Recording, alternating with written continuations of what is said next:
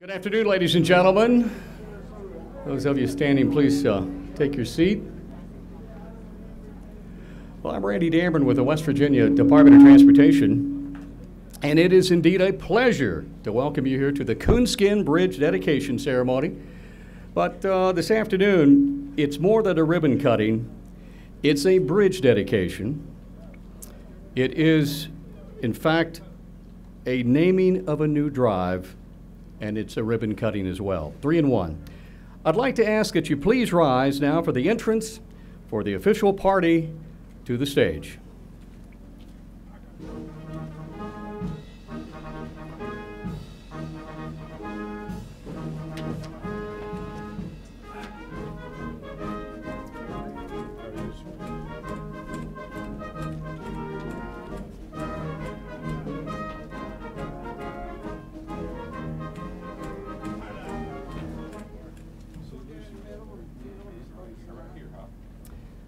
Please remain standing, if you will, for the playing of our national anthem by the 249th Army Band from Morgantown, followed by our invocation by Chaplain Major Jack Miller.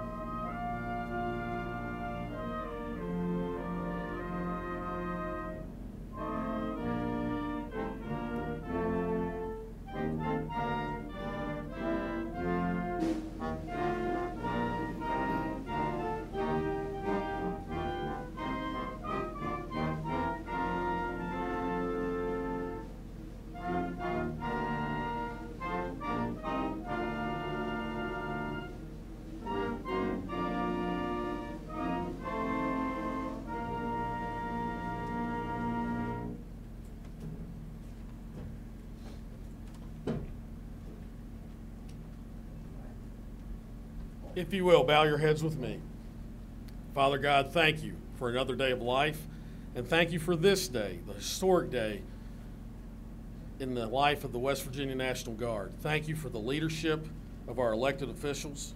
Thank you for the vision of our generals, our military commanders, and thank you for those who we honor with this bridge, those who we lost in the plane crash so many years ago. Let us remember that we can't dedicate or honor them any more than they have honored themselves in their sacrifice for our country and our state. May we have that same courage, that same dedication going forward from this day. It's in your Son's holy name we pray together. Amen. Amen. Very good. Thank you, Chad. Thank you, Major. You may be seated.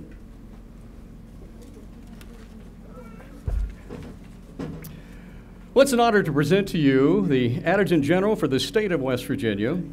Please welcome Major General James A. Hoyer.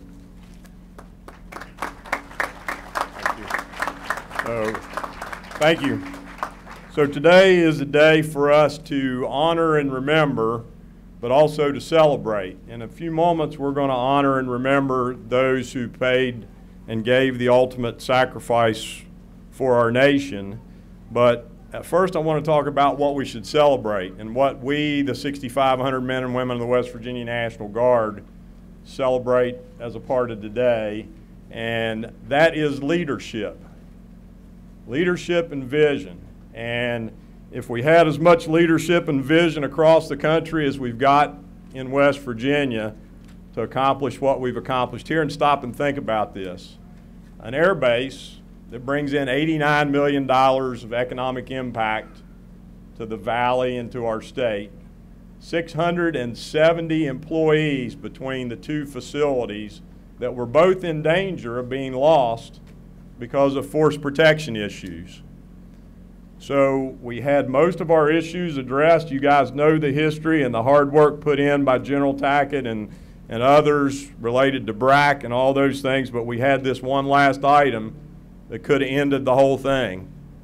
So we went to the governor and we said, Governor, we have this issue and we've got to address it.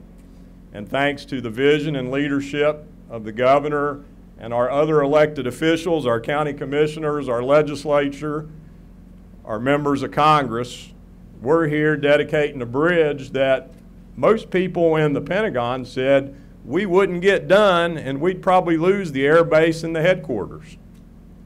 But we made it happen. And I think that's an important thing for us to remember.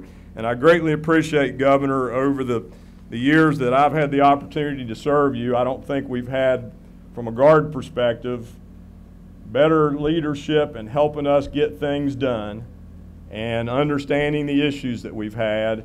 And early on in your tenure, you had to make a decision to help make this happen, and you directed the Department of Transportation, and I want to thank Paul and Harry and the leadership and all the folks in the Department of Transportation. Under your vision, we've got this bridge. So on this end, we're celebrating the vision of the work of the governor, the legislature, to make those things happen, the vision of General Tackett, and thanks to Speaker Armstead for bringing forward the concept of naming the bridge in honor of our members of the 167th. On the other end, we've got a bipartisan effort by our two United States senators to get the funding, the federal funding secured to build the new front gate. So again, from my perspective, on behalf of the 6,500 men and women of the West Virginia National Guard, we want to thank our leadership in West Virginia for your vision and for your leadership and for what you all have done to make this happen, to protect the air base, the headquarters, and make those important things happen so we can continue to serve in this state. It's my pleasure and honor to introduce an individual who has been an absolute advocate for the National Guard going back to well before he was the governor. And Governor, I've had this conversation during several different disasters, and we were fortunate that we didn't have to deal with another one, but through several different disasters, we've commented about how well the men and women of the West Virginia National Guard perform. There is no other state that responds any better to a crisis or a disaster than this state. And it was in large part, in my mind, Governor, due to the fact that you had the vision, along with General Tackett and others, to give us the education opportunities for the men and women of the National Guard. And through that vision, you have created, and I admit I'm a little bit biased, but I believe truly the numbers reflect one of the finest military organizations in the United States of America, and I greatly appreciate your support. Ladies and gentlemen, the Governor of the great state of West Virginia, Earl Ray Tomblin.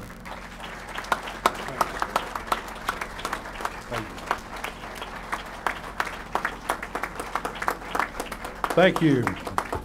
Thank you, General General Hoyer. It's been a long day. But thank you, General Hoyer, for that very kind introduction and for your continued support of this important project and all that you do for the state of West Virginia. And as he says, yeah, I'm very proud of what we've been able to do for the men and women of our National Guard and the educational component of it that gives us one of the best educated guards in the entire country. And I think we should just all give a good round of applause right off the top to our, ladies and gentlemen, our National Guard.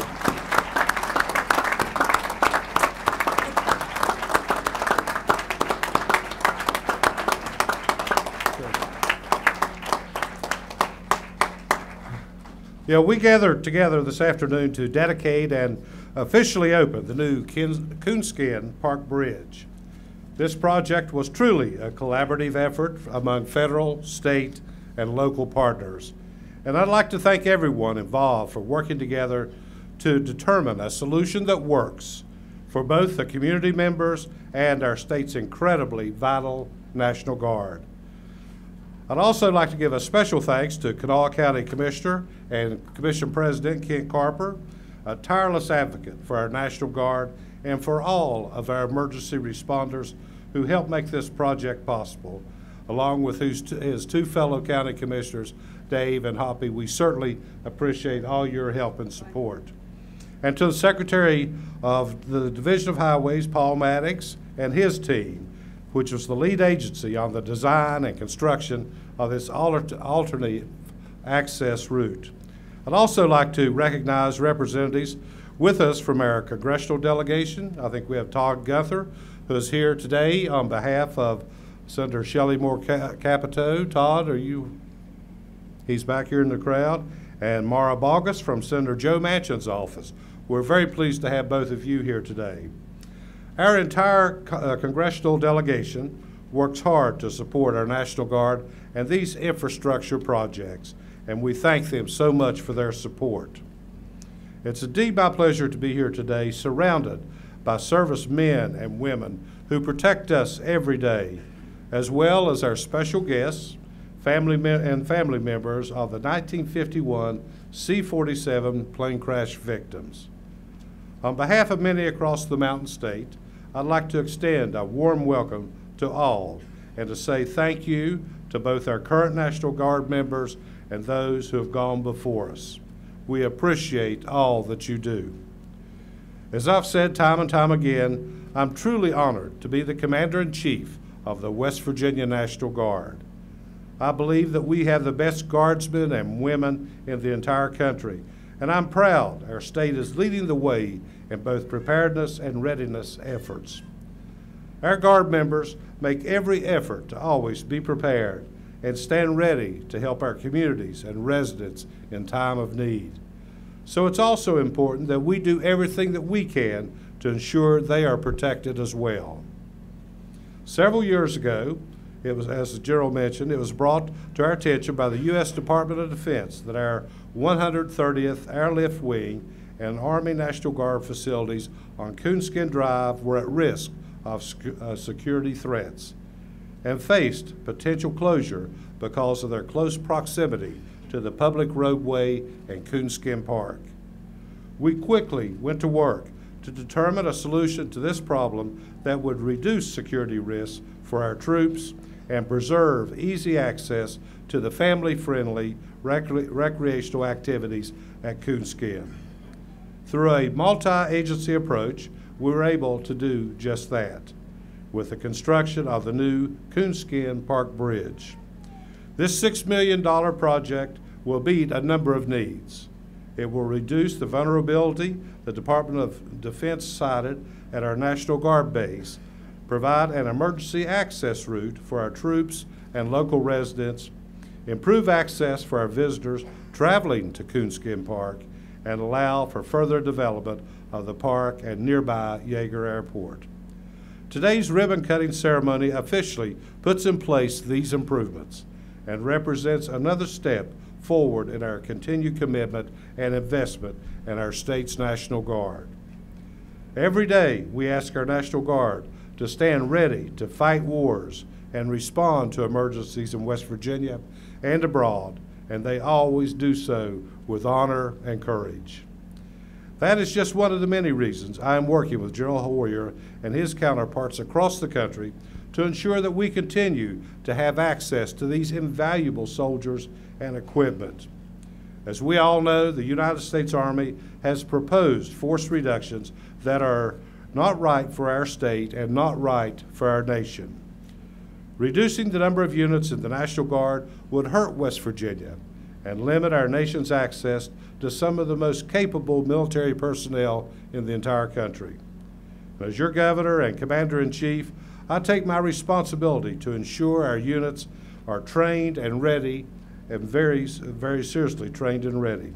And I will continue to work closely with General Hoyer and his dedicated team to advocate for appropriate federal resources that ensure our troops can stand ready for whatever task arises. Cuts proposed at the federal level could put those readiness efforts in jeopardy, and I will continue to fight for adequate funding, staffing, and equipment for our National Guard. This federal funding matters to both our state and to the family and friends of those who have dedicated their time and talents to serve. Today, we have a very special group of guests with us. the relatives and friends of the airmen who lost their lives in the plane crash near Kanawha Airport in 1951. This event will forever be ingrained in our state's history, and I'm proud to be able to properly honor your loved ones and our state's troops who made the ultimate sacrifice 64 years ago. We're grateful for their service and are honored to have each of you here today. It is my hope that this new bridge and memorial will stand as memories of these 21 dedicated men now and for years to come. Their memories, lives, and stories will never be forgotten. Again, thank you for allowing me to join you today for this very special celebration.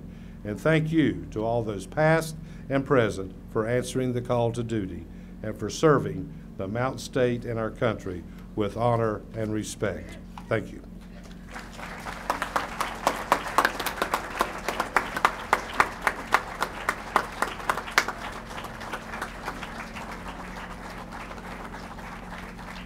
You know, my wife and I were on a trip last week. I saw an individual with the shirt that has the saying on it, "Freedom isn't free." And we kind of take that sometimes as a cliche, but today what I ask us to do is to reflect and honor and remember and understand that even when men and women in uniform are not in combat, they face danger every time they put the uniform on. And today, the first thing I would like us to do, if you would bear with me for a moment, today is the anniversary in 1992, October the 7th at 9:35 a.m., a West Virginia Air National Guard C-130, call sign Decoy 81, crashed just outside of Berkeley Springs, West Virginia. We lost several valiant members of the National Guard that day. Lieutenant Colonel Al Steinberger, Captain Dallas Adams, Master Sergeant George Griffith, Tech Sergeant John Funkhauser, Staff Sergeant Tim Hinchman, and Staff Sergeant Fred Jones lost their lives that day on a training mission outside of Berkeley Springs. So I ask, if you would, let's please observe a moment of silence for those individuals and their families and the sacrifices that they made in 1992 and during their careers.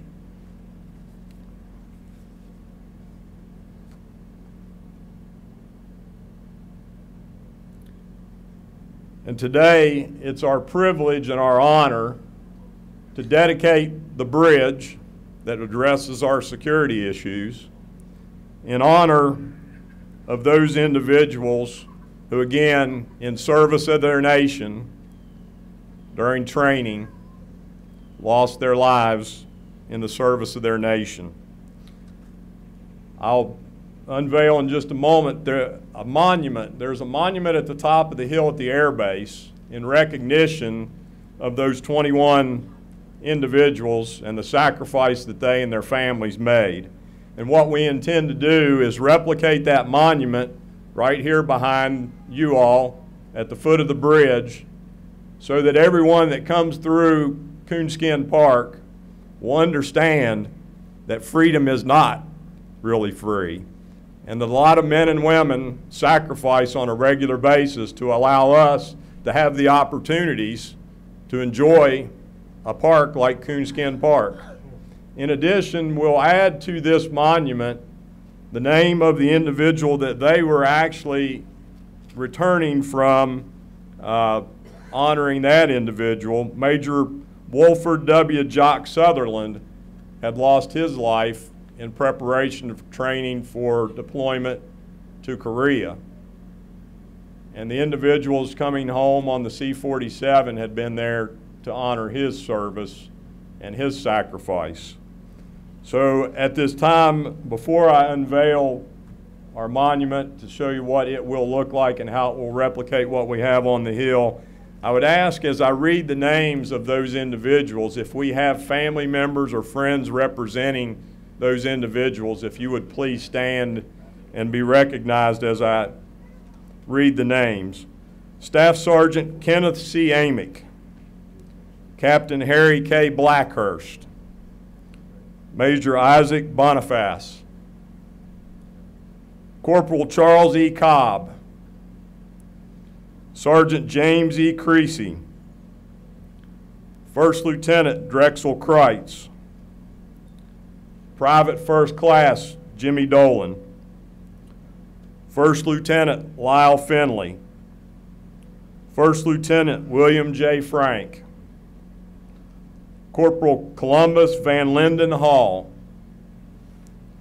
Sergeant Richard F. Hazeltine, First Lieutenant Harry B. Kessler, Private First Class James R. Lewis, Corporal Dennis I. Meeks, First Lieutenant Charles Michelson, Corporal John R. Price, Staff Sergeant David E. Rollison, Jr., Sergeant Winston A. Schoonover, Jr., Tech Sergeant William H. Shelton, First Lieutenant Herman F. Winter, Jr., Captain Edwin K. Whittington.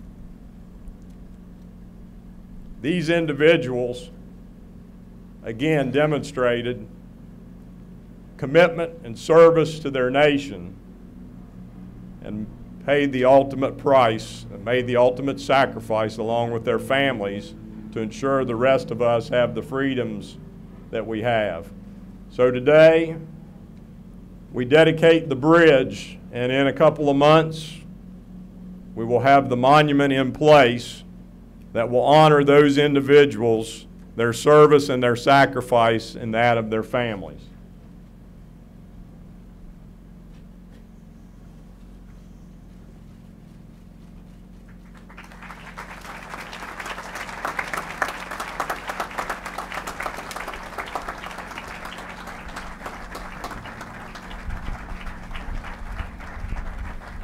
On behalf of the 6,500 current men and women of the West Virginia National Guard, we pay tribute to and thank the families of those service members, our fellow guardsmen from that C-47.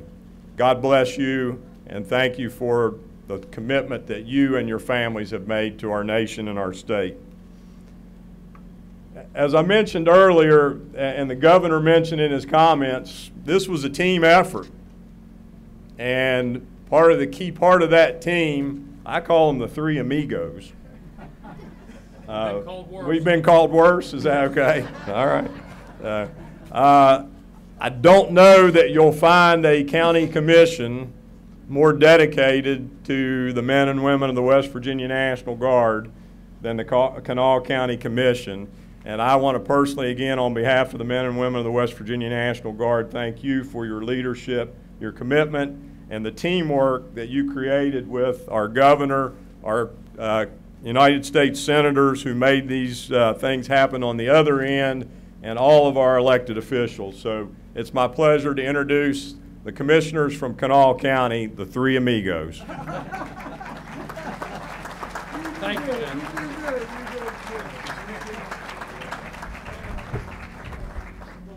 We have been called a lot worse. When I sat there and saw the families, the saying that time heals all wounds, that's just not true. And we do honor your family members and honor you, and I think we should all stand up and applaud the families. I really do. Thank you very much.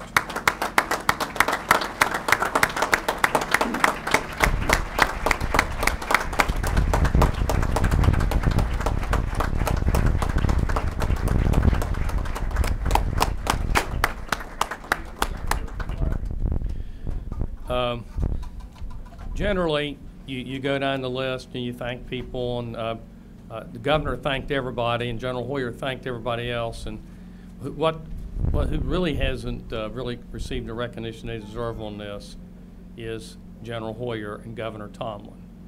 I know for a fact that this project would not have gone through if it hadn't been for the leadership of our governor, the 35th governor of the 35th state, the Honorable Earl Ray Tomblin. That is just a fact.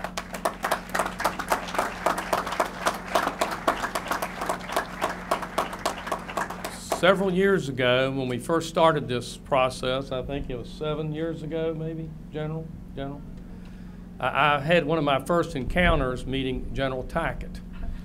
For those of you that work for him and know him, he's really a difficult person to say no to. Then along comes General Hoyer, who also thanked everybody. This project would not have been built without the follow-up, dedication, integrity, and leadership of our wonderful Adjutant General. You should all thank him too, please.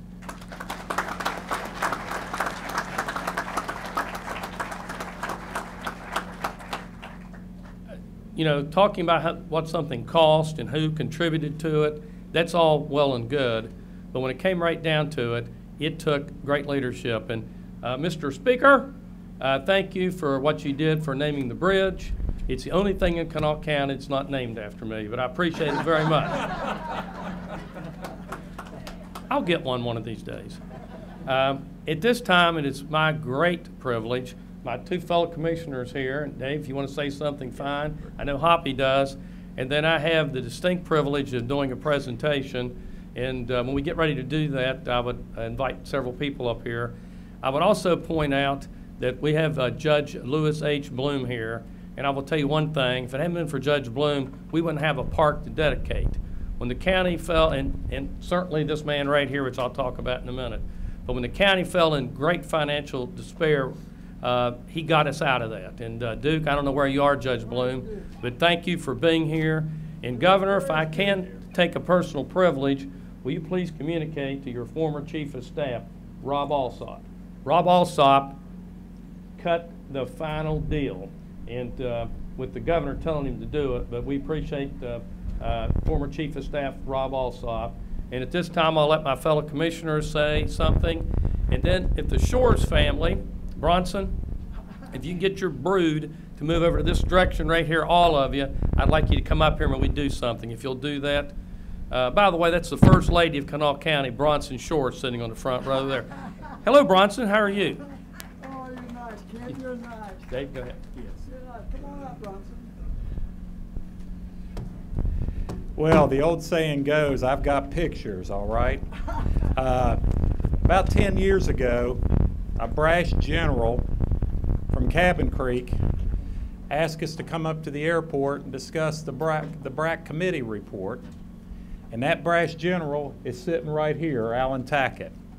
And I saw something that day that I thought I would never see in my life. I saw a general, at the request of Senator Byrd, or he claimed Senator Byrd told him to do this, drop kick the BRAC Commission report off the stage. And if you don't believe me, I brought the picture of General Tackett.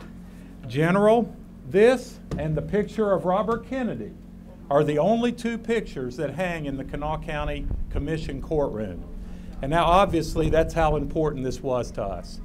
10 years ago, the BRAC Commission said, why don't we close the best guard base in the United States of America? And General Tackett kicked off the campaign by kicking that report off the stage.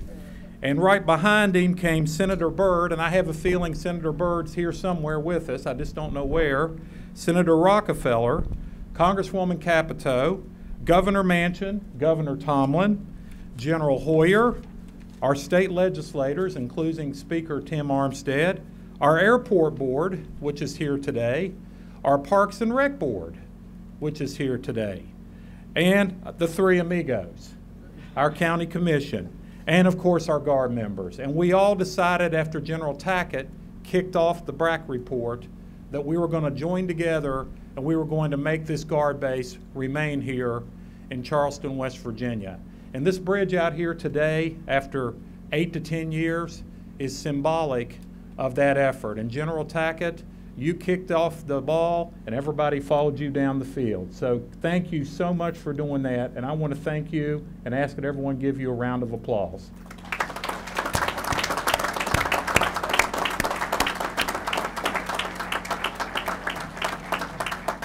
Now I have the fun of talking about Hoppy Shores. Now, it is impossible to say the name Hoppy Shores and people not smile. When I said his name just then, everybody smiled, including General McLaughlin down here. The most well-known person in Kanawha County, bar none, is not Kent Carper, it's not Dave Hardy, it's not the governor, it's Hoppy Shores. Hoppy Shores is the most well-known person in Kanawha County. If you don't believe me, walk around this county for 5 minutes and someone will ask you about Hoppy Shores. That's the most common question I'm asked as a county commissioner, is how's Hoppy Shores? Now, with respect to Hoppy Shores, why wouldn't he be well known? He won the Kennedy Award at Stonewall Jackson High School when he was in high school, of course, in 1949, and I tease him about that all the time. He was undefeated as a sprinter at W.Va. Never lost a race as a sprinter. He served in the U.S. Army. He had a successful business career. He's been on our commission 36 plus years, and I'm positive that he will be there long after Kent Carper and I are gone. No question about it. And to say his name is legendary is an understatement. But let me say this about Hoppy. He doesn't talk about this much. Hoppy didn't have an easy time growing up. And because of that, he never forgot, and to this day has never forgot, what it means when someone is willing to reach out and help a young person. You mention a young person to Hoppy Shores, and you're going to see a smile, and you're going to see a support. I've never mentioned any project to Hoppy involving young people that he didn't immediately embrace the project and say, what can I do to help? He never forgot all the coaches, Boy Scout leaders, and people that helped him when he was a young boy growing up on the west side of Charleston. And Hoppy, needless to say, we love you. And I'll leave you with this, Hoppy. When I want to make your eyes light up, 5 words come to mind when I think of you, all right? One word is humble. Hoppy's one of the most humble people I've ever met. It's hard to get him to talk about his accomplishments. I have to extract them out of him. Another one is optimistic. I've never seen Hoppy that he didn't smile, 24/7, 365. The next word, persistent. When Hoppy wants something for the Parks Commission or he wants something for the airport, he has this gentle way of just reminding you over and over that he wants that. Like he wanted our tennis courts resurfaced, like he wanted the road resurfaced here at Coonskin. And that goes with the next word, and that's persuasive. Hoppy knows how to ask without asking.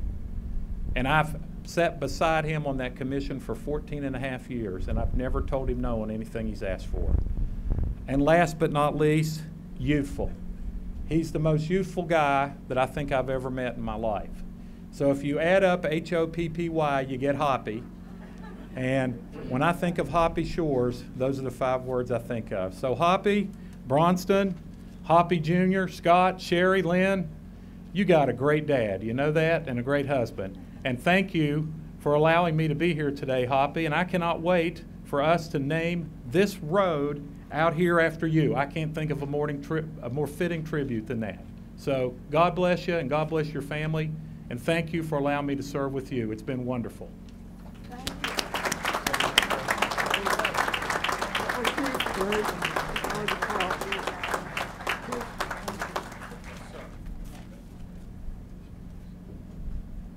It's hard to talk. I'm really not that good. I don't know why, but I'm not what he said I was. But I just wanted to thank you people. I love all of you. And it's hard for me to talk, but I love all of you. I love this park. I love my people here. And I got the greatest family in the world, and I wouldn't be here today, I don't think, if it wasn't for my wife. She kept me straight. She kept me so straight. It's hard to keep a crooked person straight, but she's kept me straight. And Dave and Kent, that was such a nice, I don't know how to thank you. And I hope to God that this park here will continue, and I love the park. And I think all of us ought to enjoy it. And I love the people of Kanawha County, and I love the people that supported me and all the votes that I have. I don't think I deserve all those votes. But I want to thank each and every one of you. And God bless you, and let's keep this county going, and let's keep being successful, and let's make this park the best park in the world. Thank you. Stay put a minute. Stay put a minute.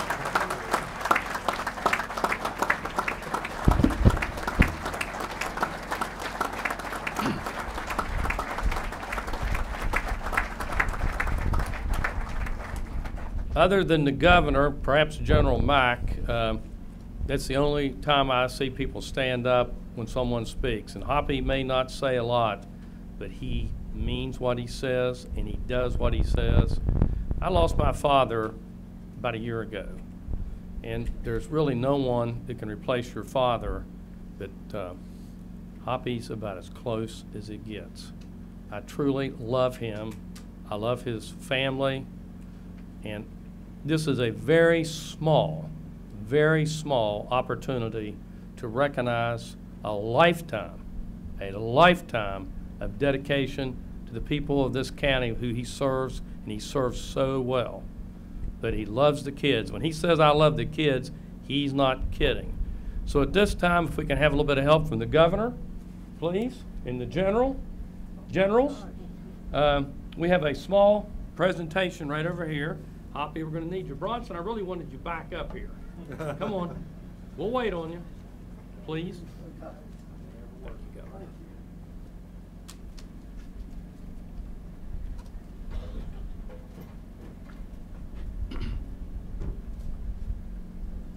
At this time, if the governor would be, if he's done smooching around with Bronson, which, you know what? Not a bad gag. Governor, if you would lead the honor delegation and unveil the sign which recognizes a lifetime achievement of our County Commissioner, Henry C. Clay Hoppy Shores.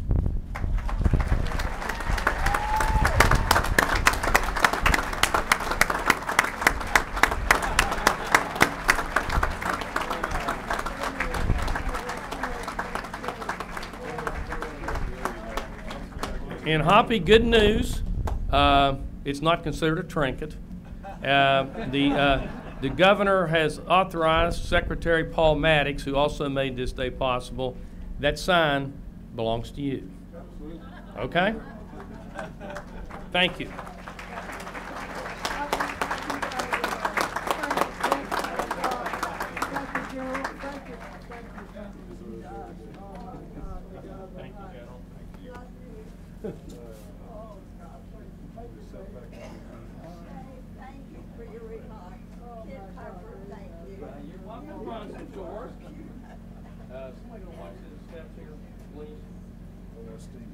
Thank God.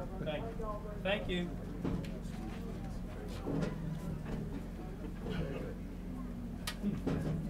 So I got to tell you one quick story because the commissioner's picture reminded me of a story I need to tell about our next speaker. You know, we all know General Tackett's a pretty persistent guy. He also likes to joke a lot, and he likes to keep things, you know, keep poking at you a lot. And I spent most of my career with General Tackett, and he'd like to jab at me, and one day he made the mistake of saying something, and those boots reminded me we used to have to polish our boots. One day we were on the way back from a trip, and he was joking around, and he said, "Yeah, Jim, I'm going to go home and have Sally Pat shine my boots." So the next time he started picking at me about something, I said, "Hey, sir, would you like me to call Sally Pat and ask her if she's going to shine your boots tonight?" And he never said another word to me ever again. So it's my honor and privilege to introduce our final speaker. I've had the honor and privilege of serving with him, working for him, but most importantly, I've had the honor and privilege of calling him friend and mentor. Ladies and gentlemen, he needs no further introduction, General Alan Tackett.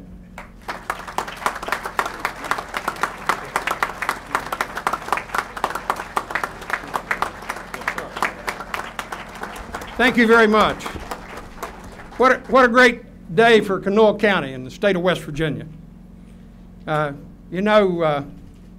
This bridge opens up Coonskin Park, brings in the traffic off of the interstate half a mile from Mink Shoals exit. Then you can come into the park, and you come in to the main part of the park. The swimming pool, the clubhouse, the golf, the soccer field, everything is right there. Before Coonskin Drive, you drove through all the picnic areas where children were playing, and it was a dangerous situation for kids, and to get to the main part of the park. So everything's reversed. Now, the picnic areas where children play will be a lot safer because there'll be a lot less traffic and a lot less people traveling those highways. So everything about this bridge is great for Coonskin Park. And at this time, I would like to ask the park commissioners, and they're on the front bench here, if you would please stand up, be recognized. You too, Lucy, you were there a part of it, honey. Thank you. I want to personally thank the members of the Kanawha County Park Commission for supporting me in this effort to get this bridge built. And without them, I don't think I could have ever gotten it done. So thank you all very much, and I appreciate your continued support of the park and what you do every day for this park. Thank you very much.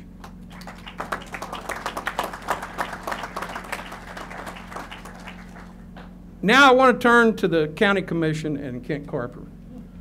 You know, you have to have good partners to get anything done, and I could not have asked for better partners for going to the governor and helping pay for the bridge, and Jim Hoyer and Governor Tomblin.